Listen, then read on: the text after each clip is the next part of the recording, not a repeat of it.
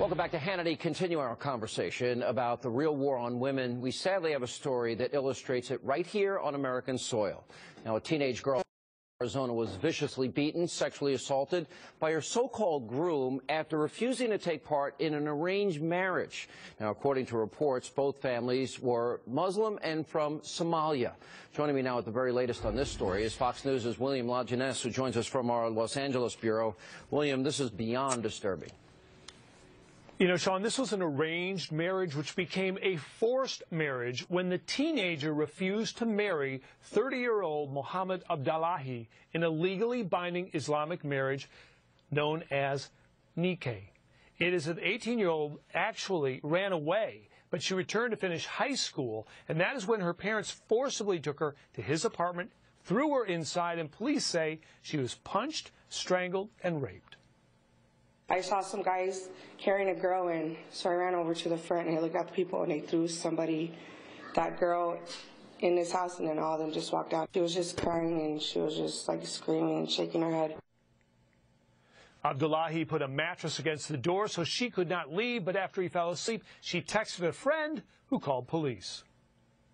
Her family entered into an agreement, a nikah with another family, against the girl's wishes. Clearly this is something that she is indicating that she did not want to be part of.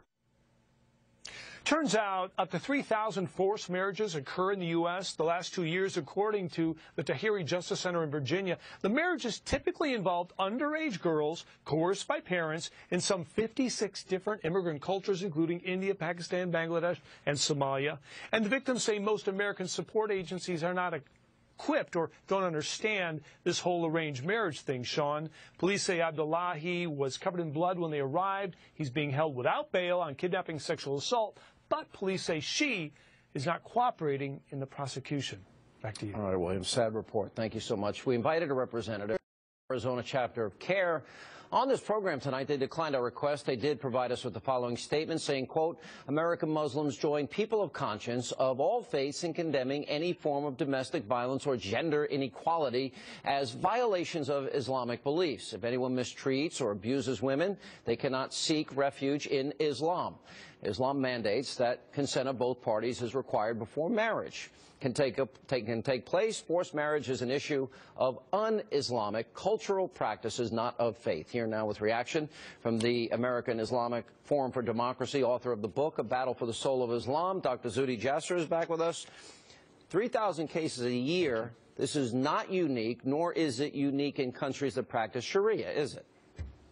It isn't. And, you know, this horrific case of this poor girl and the conspiracy of the families involved, you know, certainly it's not the Islam that I know or any of the Muslims I know, but the bottom line is that we have to look at this as a community, that it's the tip of the iceberg. This case in its extreme teaches us, I mean, it's not only this poor girl. Noor al-Maliki was killed by her father here in Phoenix. There was Aya al-Taimi, who was also abused and tied up in her house here in Phoenix by her family because she was dating and doing things that dishonored the family. And if you look at honor abuse and honor killing, it is a symptom of a bigger disease of women not having bodily autonomy and being treated as second and third class, if that, individuals that don't have equality. And that comes from cultures and institutions like Saudi Arabia, Al-Azhar University, and others that teach that women are the property and owned by men rather than equal like we learn in the West. Honor killings, forced marriages, genital mutilation. This is all happening.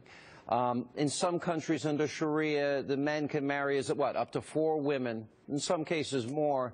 Women don't have that right, or needing, you know, male eyewitnesses for rape. This is just the reality. And when I bring some of these topics up, people are somewhat reluctant to talk about it.